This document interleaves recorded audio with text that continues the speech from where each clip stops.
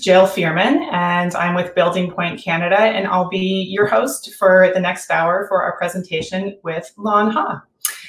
Building Point Canada is a Canzell company and a Trimble dealer with locations across Canada. We help the building construction industry leverage constructible data, modeling and real-time collaboration with software, field solutions, and professional services. Building Point is excited to be a sponsor here today at CanBIM to help showcase all these innovative startups and entrepreneurs. For more information on Building Point Canada, I have attached a handout on the right-hand side of your screen there, and you are, of course, welcome to contact me directly. A couple of quick housekeeping notes before we begin our presentation today. You'll notice on the right-hand side of your screen there, there's a couple of tabs, one being the chat tab. So you're welcome to converse amongst yourselves during the presentation. Just note that anything typed in the public domain will be made public to everyone in the presentation, so type carefully and respectfully. For the Q&A portion of our session today, you'll see right next to chat is the Q&A tab. So any questions for Luan, please enter them under the Q&A tab. These questions will be moderated and published as they come up, and we're just going to make sure we don't have repetitive questions and take full advantage of Luan's time here today. You're also welcome to vote on the questions once they're published, and so if we notice a question that has generated a lot of interest, we will make sure it takes priority. And of course, if we are running a little short on time, then those questions with a number of votes will be answered first. So that brings us to our speaker presentation today. I'm excited to introduce Luan Ha, the CEO and president of Fundscraper Capital Incorporated. After 10 years of experience in commercial and mixed-use real property development, Luan embarked on a journey to create Fundscraper, a technology platform that optimizes the entire investment process. And with that, I hand it over to you, Luan. Thank you, Jill, and thank you to CanBIM for allowing us to present and introduce Fundscraper and talk about our journey going from a startup 4 years ago to where we are today. More than happy to speak afterwards and have a engaging Q&A session. But yeah, so we do have a couple of polling questions. So the first question is, are you currently an entrepreneur or planning to start your own business? Just feel free to answer that on the right side there under the polling section. And there's two additional questions that we'd like to better understand the audience base, and I could perhaps gear my presentation more towards emphasize some of those items. So if you could just take a moment to answer some of the questions on the right there, that'd be perfect. Okay, so let me just share my slides here. Okay, so Fundscraper is, as Jill mentioned, we are a real estate investment platform, and we try to help individuals from high net worth individuals to just average individuals to be able to participate in real estate, private real estate offerings that they otherwise would not have access to. My background comes from working in commercial property development. I worked at Canada's largest REIT for just over 10 years of my life. And I worked with some of the most sophisticated institutional investors in Canada. And I realized that some of the best investment opportunities are only available to institutions or investment funds or private equity groups who could write $50 million, $100 million, $200 million checks. And so I knew that just working in real estate, there's a lot of individual investors who may only have access to GICs or mutual funds or publicly traded securities. And so I knew that there was huge demand for private real estate investments, but there was a massive gap in how people could access great investment opportunities. And so I looked at the tools of today and realized that, hey, we have the internet, we have online apps, we have websites. Why not use today's tools to bridge that demand for individual investors to participate in investment offerings. So at the core of Fundscraper, what we try to do is help investors pool together their capital and invest together as a group into larger investment opportunities that they otherwise would not be able to participate if they were doing it on their own. So I want to ask another question, just throw this out there. Given my experience in property development and working with some of the most sophisticated investors, what would you guys think is the investment strategy most utilized by some of the largest real estate investors? So I highlighted some of the largest institutional investors in Canadian real estate. So Ontario Teachers Pension Plan, OMERS Pension Plan, and the Caisse de dépôt in Quebec. What they do, or what they embark upon, is they allocate obviously a portion of their investment portfolio. So these three entities combined is about $75 billion of capital that they are allocating towards real estate. And so if you look at how they participate in the real estate market, they're not really purchasing or investing into publicly traded REITs. They're not purchasing real estate-based mutual funds. They're not investing into third-party or investing into publicly traded securities to get exposure to the real estate asset class. If you look at the fair majority of their capital, over 90% of that $75 billion is allocated towards direct real estate investing. So what they do is they do a co-ownership structure, or they do joint ventures, or they specifically select individual portfolios of asset classes that they want to participate in real estate, and they select the right partner to invest with. So that investment strategy is really only open and available to some of the largest investors. And we're trying to provide that direct real estate investment through pools or through funds to be able to participate similar to the biggest institutional investors, because I would say that investment strategy is probably one of the best ways to allocate some of your portfolio towards real estate investing.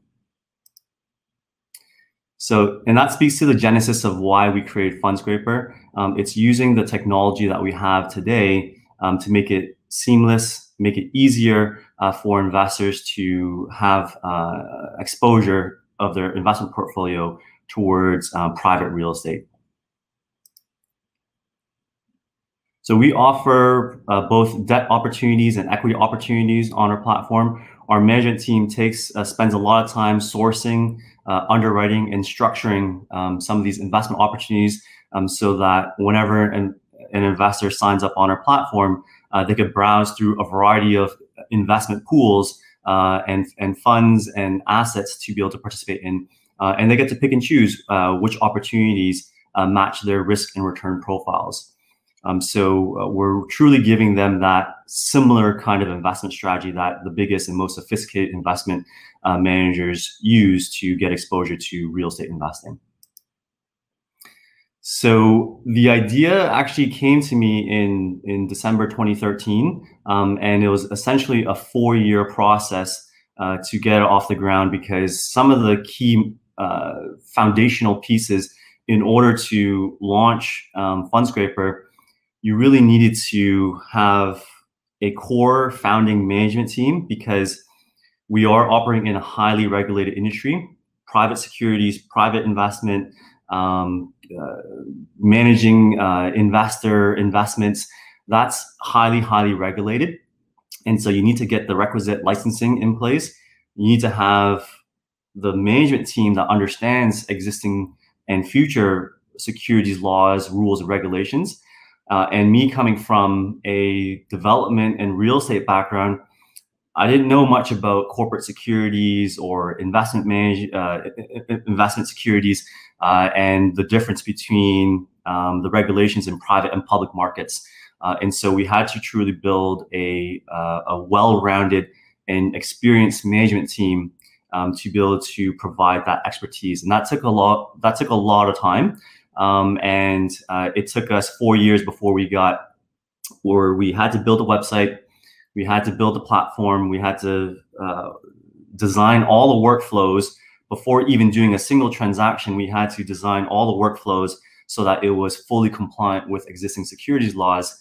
And then we had to submit our application as a exempt market dealer. That's one of the licenses that you need to get in order to do the things that we're doing in the private investment market.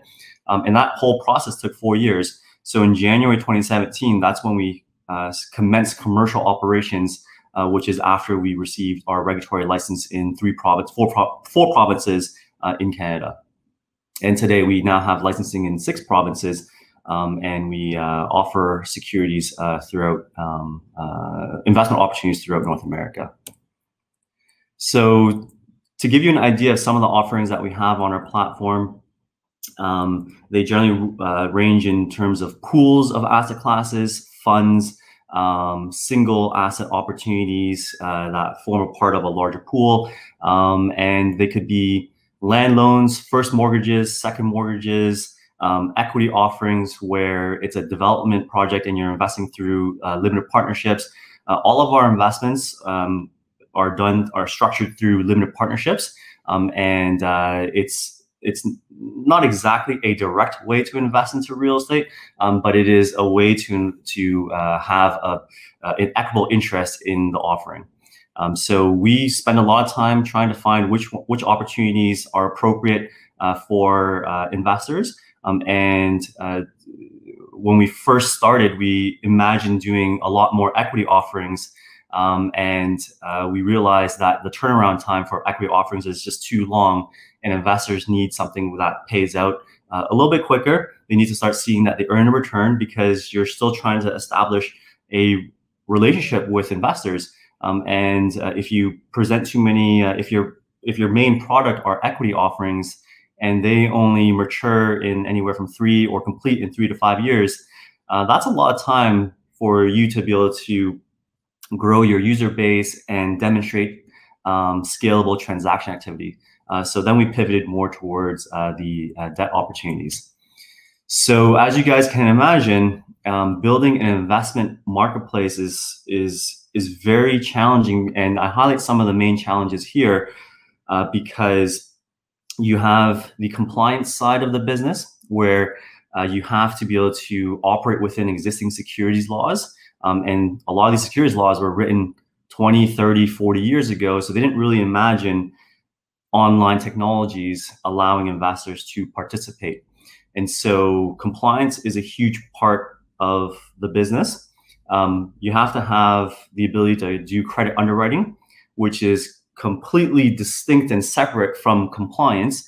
Credit underwriting is about how do you evaluate an investment opportunity and structure it in such a way that it makes sense for all those involved, and especially the investors. And then you have to build what we call the B2C, or the consumer side of the business, where the clients are coming onto the platform, they're signing up, and they're evaluating investment opportunities. You have to build and translate the human relationship in a digital environment. And that has significant challenges, because for someone to, let's say, stumble upon the Fundscraper website and they live in Alberta and they don't know any of our management team members, they don't really know too much about Fundscraper, we have to really nurture that relationship for them to understand what our service offering is, how to invest, what they can invest into, and what's appropriate for their investment. So there's a lot of nurturing that we have to do, with a huge emphasis on investor education. And then getting the product out the door. What should we focus on? Should we finding that product market fit really depends on understanding what your customer segments really want to see on your platform. And so a lot of customer feedback, a lot of polling and surveys, and having conversations with our investors to be able to understand what kind of segment they belong into, and what kind of investment opportunities that segment wants to see more of. And also digital acquisition, that one's very difficult. I don't come from a background of marketing or anything digital, really. Cracking the nut on how to find potential clients and users for the platform, and then getting them through that onboarding process. Because for compliance reasons, we have to know your income. We have to know your net assets. We have to know your net financial assets. We have to know where you live, your SIN number, your birthday, all those things we have to evaluate as part of the investment onboarding process before you can make an investment. And so developing trust and credibility is huge, and that forms a part of the digital acquisitions side. So building Fundscraper is unlike building, let's say, a social app, because there are completely separate and distinct components of the business. I often tell my team members that we're effectively building 3 businesses: a lending business, a technology business where other companies could utilize our technology, and then a compliance business and asset management business. So there's a lot of things there. Key to the source of our growth is our access to debt capital and financing sources. Just like any other investment bank, when they underwrite a deal, they could purchase the deal in advance. And you need to have balance sheet capital or external financing sources through lines of credit or other finance facilities in order to have deals in place already to list onto the platform. We're not merely just listing the deals on the platform and hoping that investors will fill that investment opportunity.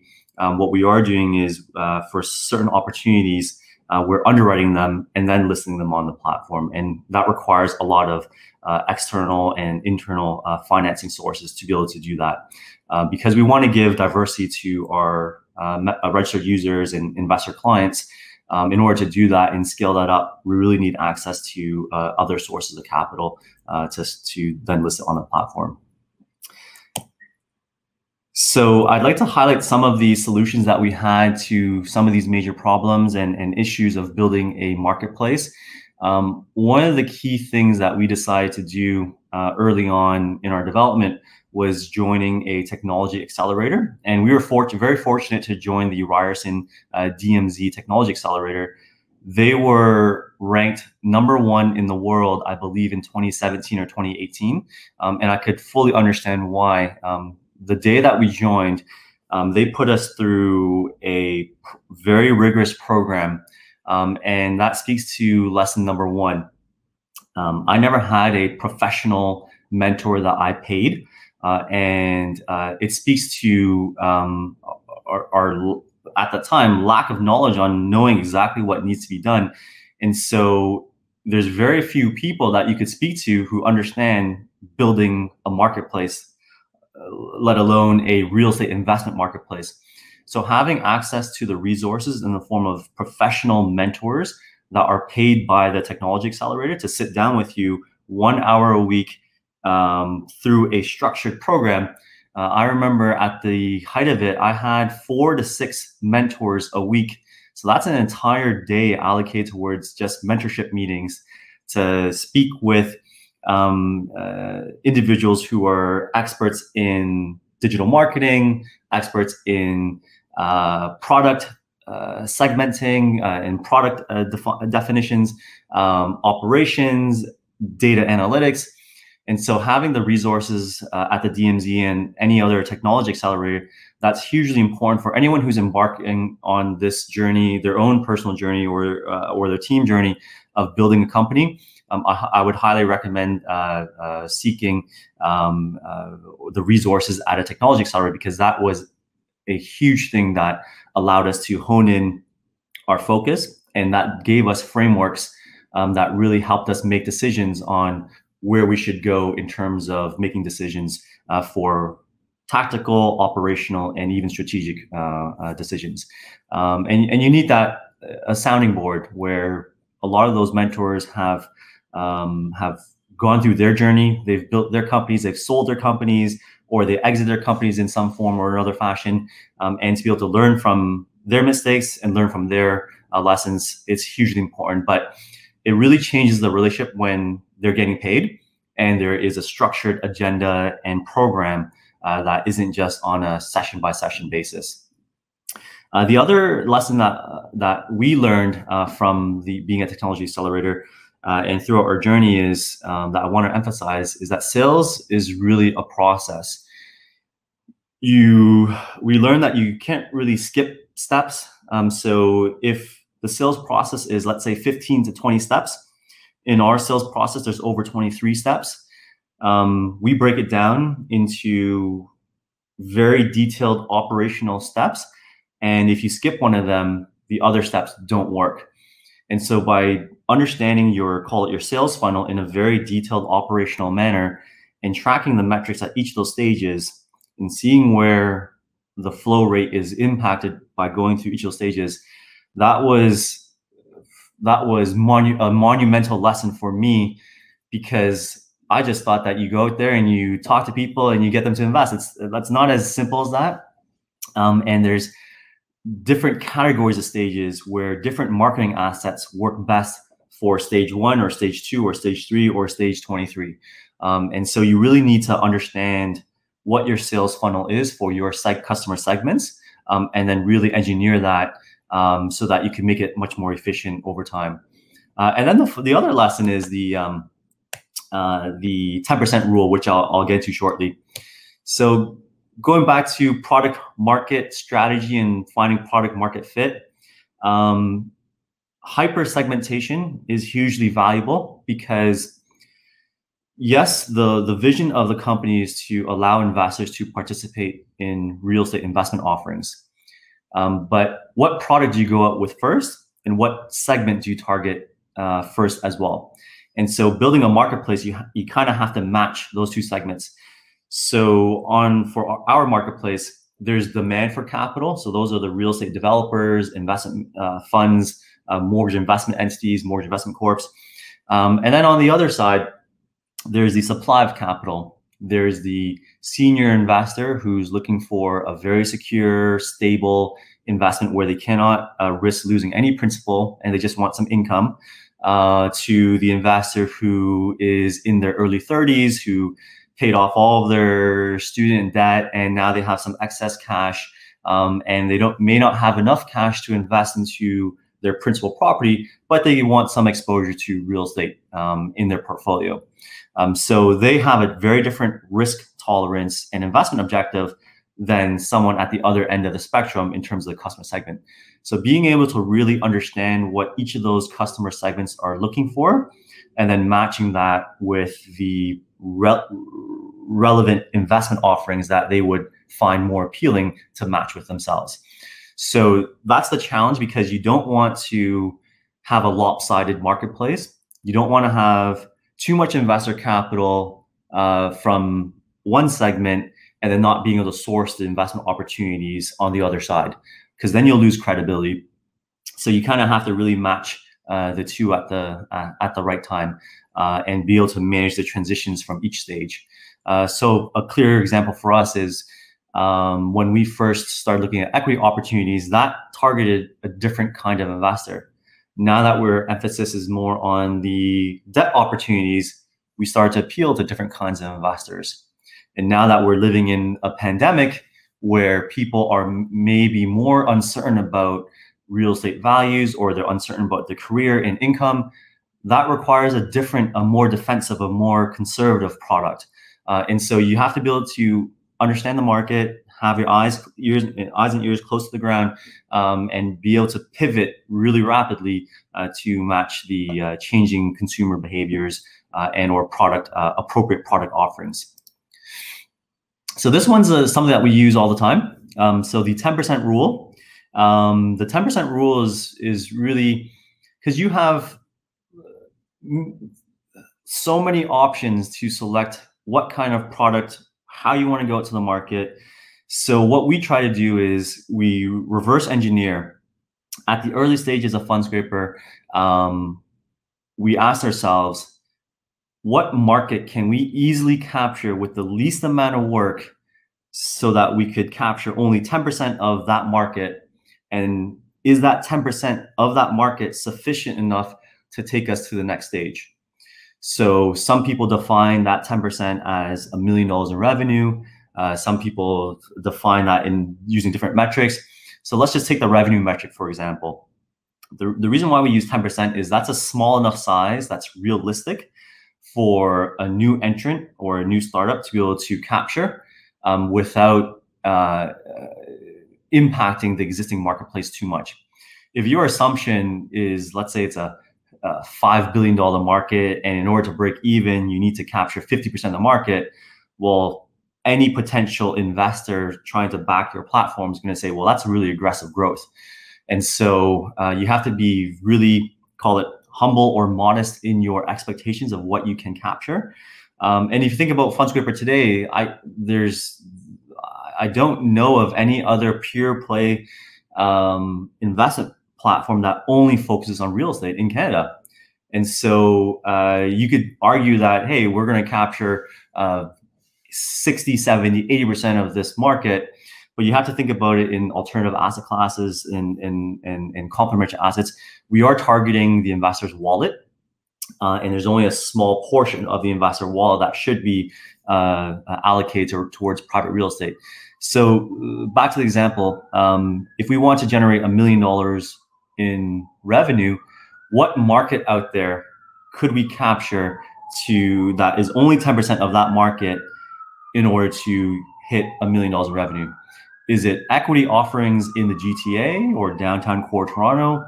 Is it first position mortgages in Alberta and BC and Ontario? Is it second mortgage commercial bridge financings for land purchase or land acquisition opportunities? So you kind of have to figure out what product segment you want to capture. Or is it the technology side of the business where we are white labeling our technology to certain customers? And so really focusing on that first 10% and really defining that market, and then focusing your marketing on that market is hugely valuable, because it defines a simple metric, easy to communicate to your clients and your team members, and defines a certain focus. And after you capture that 10% market, okay, we'll hop over to the next market to grow the next 10% to get to the next stage. Because you can't assume that whatever product that you have today is going to be the same in the future. That speaks to how we pivoted and adapted the product. We went from a focus on equity offerings to debt offerings, and debt offerings opened up more opportunities across North America. And really the key to all of this and being able to adapt is having a solid and experienced foundation, which I consider the management team. I would not have been able to do any of this without any of the team members on the platform, let alone the senior founding team members. So Gregory Colford, he came from a background in corporate securities. He was a Bay Street lawyer, launched and managed a $1 billion fund on behalf of a pension plan for mortgage investment opportunities for the seniors home construction offering opportunities all across North America. And I was very fortunate to be able to build this management team. It did take us a lot of time. It took us 4 years. And John Pizzal, he's our general counsel, and I consider both Gregory and John my mentors and advisors on all things personal, professional, all sorts of things. John was also a former Bay Street lawyer, managing partner at a major law firm in Toronto. And he, after he left his partnership, he managed a large commercial real estate company. Terrence, we went to school together and we worked together. And he was one of the first early founding team members on the platform. And so it's great for me to be able to work with Terrence from going from school to professional work to startup work, and now building and scaling this platform across North America. And of course, Todd, we stumbled upon Todd through one of our board advisors, and he brings to us such institutional, call it tech development processes and procedures, and just the rigor of the analysis is just exceptional. So I have a very strong senior management team that is foundational to us being able to build especially at the earlier stages, having that expertise to build us and launch us. And also we have on our marketing team, Horatio, Nikki, and hopefully one other team member that we're trying to secure to be our VP of marketing. That's going to round out the rest of our team. But from the youngest team members to the most senior team members, they all play a huge role in what we're doing. And it's that constant pivot and adaptability and our ability to execute that is why we're successful. It's not so much the idea or the genesis of Fundscraper. It's really the team members and our ability to work together and adapt and shift to changing environments. So some of the milestones that we achieved applying those 4 or 5 main, call it lessons learned. So commenced commercial operations in 2017. Our first $100 million process in place through our platform, that took us 2 years. We kept refining our process, kept tweaking things, kept optimizing things. Our next, how I know our tweaking and optimizing worked was because our next 100 million we processed in place in less than 12 months. So we shortened the time frame in half. And our next 100 million, which we breached, I think a month and a half ago, we did that in less than 10 months. It was by having that solid foundation in terms of process, people, plans, and product, we were able to grow our user base to over 6x in the last, call it 18 months, and also to really place a very large amount of capital, which I couldn't have imagined we've done in such a short period of time. But for 2020 onwards and 2021, the future growth of our platform is going to be in a new vehicle that we call the Fundscraper Property Trust, and more about that shortly. But we haven't really announced that to the public yet. So I think this session is the first time we're really exposing the Fundscraper Property Trust as an investment vehicle, and we'll speak more to that shortly. So actually, we'll speak to it right now. So the Fundscraper Property Trust, just speaking about going back to the idea of pivoting and really adapting your product in this current environment with new regulations and all that fun stuff. The Fundscraper Property Trust is what we would consider Canada's first fully electronic real estate investment vehicle. This vehicle is aiming to deliver pools of investment opportunities to our investor base, just like a mutual fund where it's a pool of companies in a mutual fund. We're delivering a pool of asset classes in real estate where the investors could pick and choose which ones they want to participate in. So the differentiating factors for this is to have lower investment minimums. Some of the offerings in Canadian real estate today, if you invest, it will be anywhere from $50,000 to $250,000 minimums.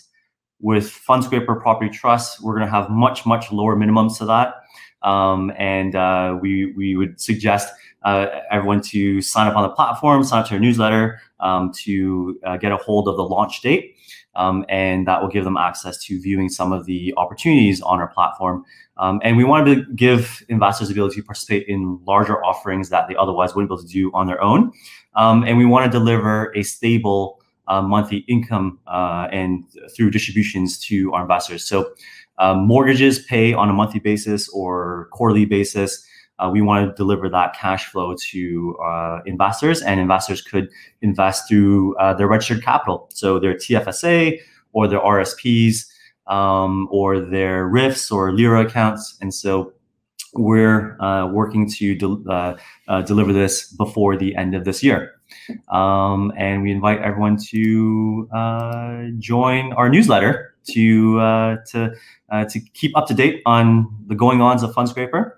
And at this point in time, I do want to open the floor to Q&A so that we could just add more context and color to our discussion. And after the presentation and after the session ends, we'd like to offer all the audience members to have a coffee on us. just go to this link. It's also in the handout in the lower left-hand corner.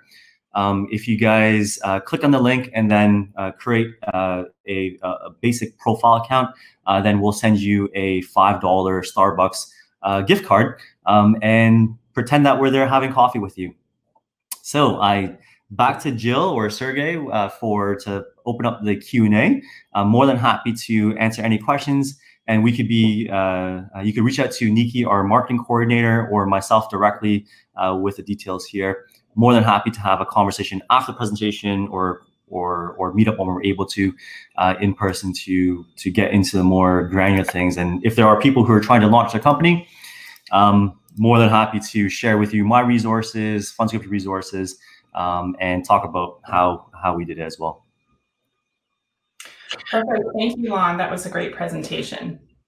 Thank you. So as Lon said, we're about to begin our question and answer period. So quick reminder, if you have a question that you would like to have answered by Lon, please put it in the Q&A tab, and I will make sure that Lon is able to view that. We do have a couple of questions here. Our first one from Tom K. So Lon, what are the main reasons borrowers deal with you rather than an MIC or other private lenders? Yeah, it's a great question. We get asked that very, very often from potential borrowers or lenders or those requiring the capital. A lot of it is based upon relationships. So, and by relationships, I mean a trusting relationship. So as a lender, as an investor, as a platform that is promising to deliver capital to your project, can they rely on our commitments? So one significant to do with trust. So whenever we provide a commitment letter, we execute on that, and we don't cancel our commitments. So the certainty of delivery of capital, that's one huge thing. The timeliness of the delivery of that capital, that's another thing. And then the ability to work with them. So whenever the project may encounter some delays or trouble, they want to know that we will work with them to help them complete the project.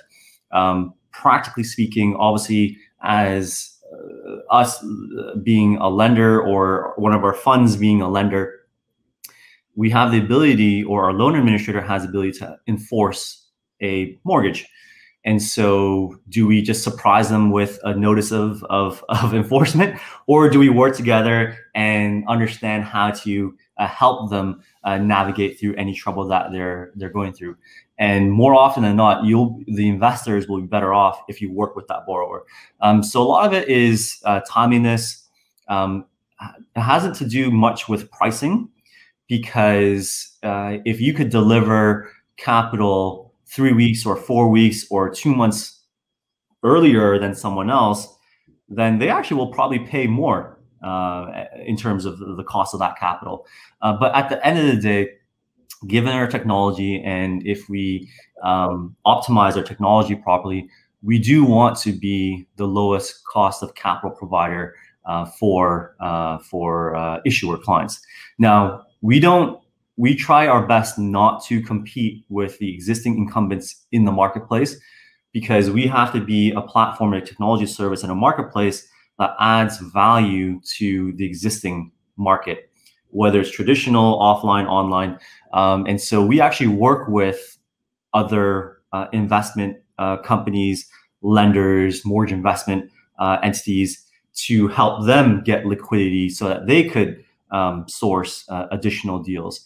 And so a very large part of our business is centered around that, in terms of processing, in terms of technology support, in terms of front-end digital marketing. So we do provide a whole range of services to help existing, call it incumbents in the market, whether you're a private lender or a large-scale publicly traded lender. We give them our platform to work with us to scale up their operation as well. Perfect, thank you. So it's like not a legal partnership, but it's a partnership where we're working together to achieve everyone's objectives. Perfect. Thanks, Lon. So the next question we have here, in absence of having an accelerator ecosystem or prior to having one, what advice do you give to new entrepreneurs? I believe the presentation will be available after as well. And so one of the key lessons is if you're at the stage of just deciding to leave, because I saw one of the questions here, it asked whether or not I was working full-time or part-time. I was working part-time for the first 4 years. I was working part-time on Fundscraper and full-time at my previous job to build Fundscraper. I didn't see a need to because you had to get regulatory approval, because you had to build a management team. So really doing things when you feel comfortable to do them. There's no, yes, you want to have full commitment. Yes, you want to have complete focus. But because I was working in real estate, it was still within the same industry, so I could still transfer my skill set to what I'm doing at Fundscraper. But if you're at that stage where you're thinking about launching, you're trying to launch, well, in the evenings, you still have a little bit of time to really focus on how you want to execute on your vision or your goal. So we have a over 160-page business plan. We have a 85-page marketing plan, and we don't even use those documents anymore. But I produced those documents before fully launching Fundscraper to really focus my mindset, doing the appropriate research, the analysis, understanding the structures that are out there, and taking educational courses. I had to take 5 courses in order to be qualified as what they call an ultimate designated person because of the compliance stuff. So I was working full-time, launching Fundscraper, trying to launch Fundscraper, building a management team, and I took 5 courses. So you do have some time to explore the critical path to getting yourself comfortable in order to take that risk. And for me, my personal journey, it took 4 years before I was comfortable taking that risk. And a big part of that was having a solid management team, Gregory, John, Terrence, Todd, that was with me to commit myself full-time to this. So you need to know what your resources are, what resources you have access to. Certainly you don't want to, because things take much longer than you expect.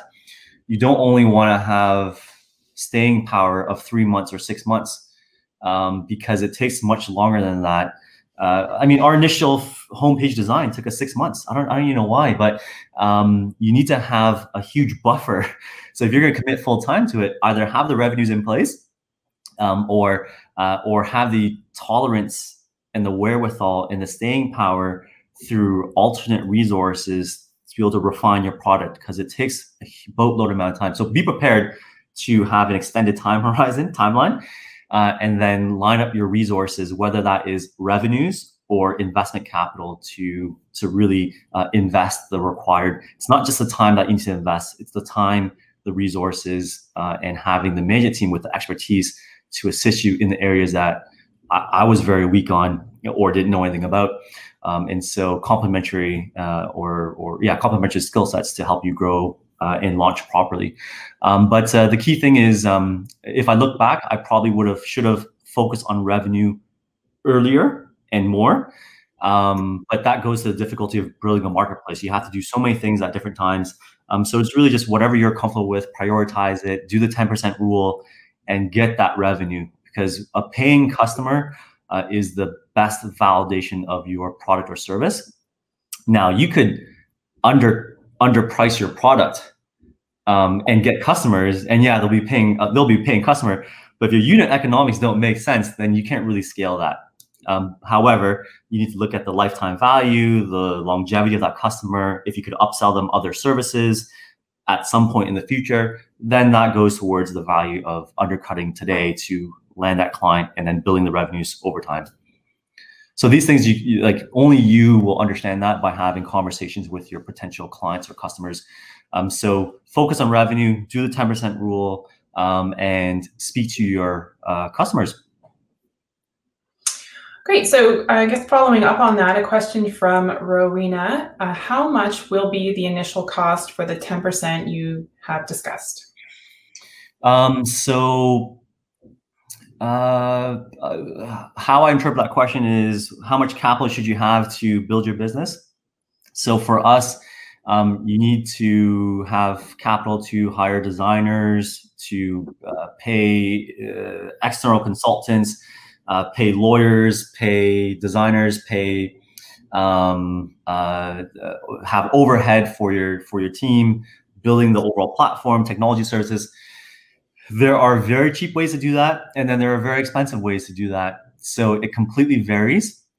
But I know, I mean, if you look at Silicon Valley and some of the companies in the United States, with X dollars, they were able to get an MVP. So MVP is minimum viable product.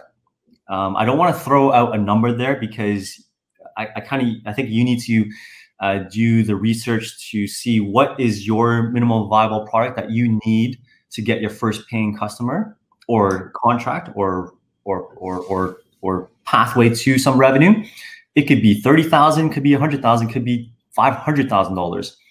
So certainly you don't want to spend $500,000 before you have your first paying customer.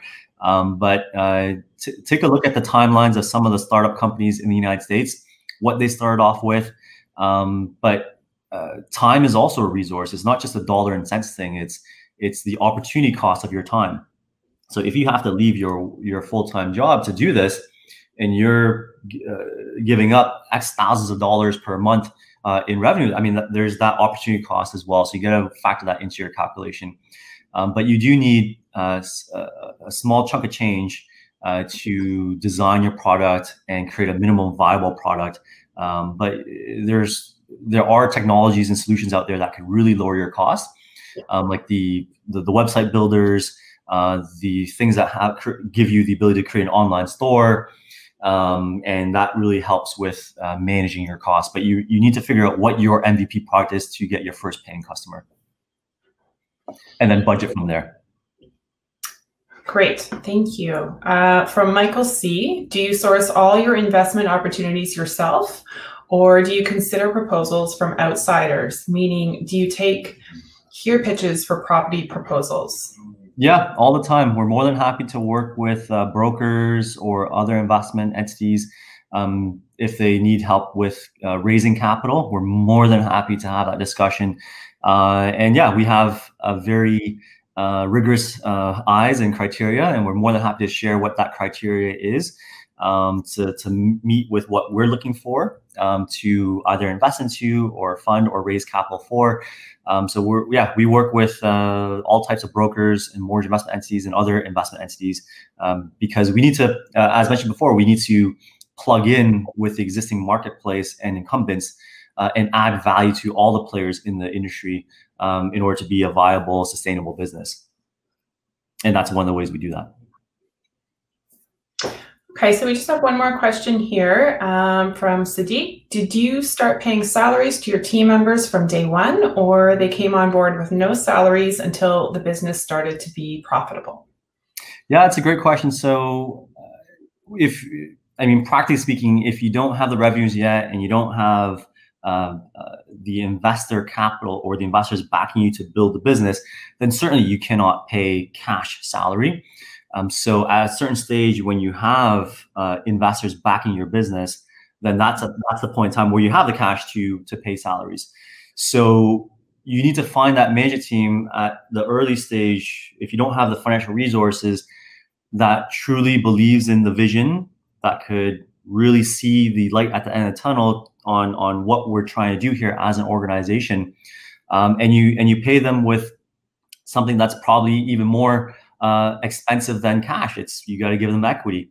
And so there are numerous structures that companies undertake to create the right kind of call it alignment with your early backers, your early team members. And that varies depending on your product, depending on your timeline, and depending on the risk that is being undertaken by everyone involved. And so you got to have conversations and make sure that they all believe in the vision and trajectory of the business, and they'd be more comfortable taking on that risk and or deferring their potential salary. So that's something that's, I think it's very contextual. So depending on what kind of team members you bring on board at the early days. But I don't see any other way to do it unless you have seed investors or angel investors right off the bat. And you won't be able to do that without making a significant investment upfront. Like you need to have some sort of MVP before an angel round comes to you, or a seed investor makes an investment into you for you to pay the salaries. And so just like how I said, you yourself need to have the staying power to do this for the long term or for a time horizon that is double or triple that you initially project. Same thing with your team members, your initial founding team members. They also need to have that staying power. Otherwise, you put yourself in a situation where you are desperate to do something before you may not have discovered what your initial product market fit is. Okay, so we're coming up to the end of our session here. So if anyone has any outstanding questions that they'd like to ask, please submit them shortly. Bilal has asked how to make the investor profile status eligible, or how do you consider it? Yeah, so almost anyone is able to invest into some of the offerings on our platform. So you just go to, go through this coffee link, the Kanban link, and then complete your profile. So all you really need is an email and create a password. And then you'll be asked a series of questions to see what kind of investor you are. Once you complete that profile, the system will define you as one of three categories: credit investor, eligible investor, or the third category. And it's a function of net assets. So what your net worth is, it's a function of your net financial assets, or it's a function of your income. And so, or it's a function of your, call it registration status. So if you are, let's say, a portfolio manager or a mutual fund dealer or licensed in some capacity as working in the investment industry, that also puts you into a different category of investors. But our system will walk you through that. You'll still be able to view some of the offerings regardless of your status, but whether or not you're able to participate in certain offerings, that's subject to what kind of investor you are based upon your profile and your answers. Great. So I don't have any other outstanding questions. One last shout out for anyone who has any final thoughts that they'd like to speak to Luan about. But that withstanding, Luan, thank you for your presentation today. That was very insightful, and congratulations on all of your hard work and success. I think it takes a certain amount of bravery to take an idea and put it into motion. So yeah, well done. Thank you guys for that. I want to thank Building Point as well for sponsoring the Kanban conference and event, and also Kanban and the DMZ for inviting me to participate. But yeah, it's all about the management team and surrounding yourself with team members that could support the goals of the business and add their unique expertise to it. So spend your time to find the right team members to go on that journey together, and just make it fun while you're doing it. That's we try to make it as little stress as possible. It's hard to do that, but we want to try and build that culture. It comes from the team members and having a strong management team to be able to adapt and really focus on that and revenue. Wonderful. So actually, one last question sneak in here from Venus. What do you suggest to do for networking during your early days? Oh, yeah, it's hugely, hugely important. So being in an ecosystem, so plugging in. So before I left my job at ReadCan, actually, I love my job at ReadCan. I miss it dearly. It was a great company doing some awesome projects all across Canada. And I love my, it was like the development group was like a small business within a larger organization. But I really looked forward to join the technology ecosystem here in Toronto. I mean, Toronto was on the top 10 list for Amazon to locate their secondary headquarters. Microsoft is building their $750 million head office in Canada here. You have a pool of talent from Kitchener-Waterloo. You have educational organizations like in downtown Toronto that you could go to, attend sessions. And those are all designed in a way, they're networking sessions. There are over a dozen technology accelerators in Southern Ontario. So there are so many things and resources that you have. We selected the DMZ Technology Accelerator, and just being there, we were within a cohort of 8 to 12 other startup companies, all founders and their senior team members, going through that process and journey together. So it's very important to surround yourself with people and companies within the ecosystem, because you'll see what other people are going through. And a lot of different companies and different people are going through very similar issues. And so you'll be able to chit chat, you'll be able to network. But there are so many organizations here in Toronto and in Southern Ontario that allow you to network. Obviously much more difficult now, but there are the web summits, there are the large global and local webinars and conferences focused on technology and startups and fintech in different sectors. There are meetups. There were the monthly events organized by TechTO. Those were great events too. And really just taking courses, digital marketing classes at BrainStation or some of those other educational organizations that really make it, that give you the opportunity to network with people. And I realized how insulated I was, even at Canada's largest REIT. There's only a certain, call it, profile that I was dealing with on a day-to-day basis. And I worked with architects, engineers, consultants, lawyers, city staff, and public officials. And yet there was this whole other world that blew me away on the technology side. And so seeing what kind of organizations are out there and just join the email list as a simple step, and then reaching out to people on LinkedIn after they do a conference or after you meet them at an event, that is hugely valuable to us, because in the startup world or ecosystem, everybody, I think, wants to help out each other. And so they share resources. I have a VC list of, I think, 600 companies. So imagine you doing that yourself and trying to find 600 venture capital firms in North America and then building a list. Or I could email it to you and you'll have it in 30 seconds. So it's just doing things like that saves time, and people understand the challenges to some extent.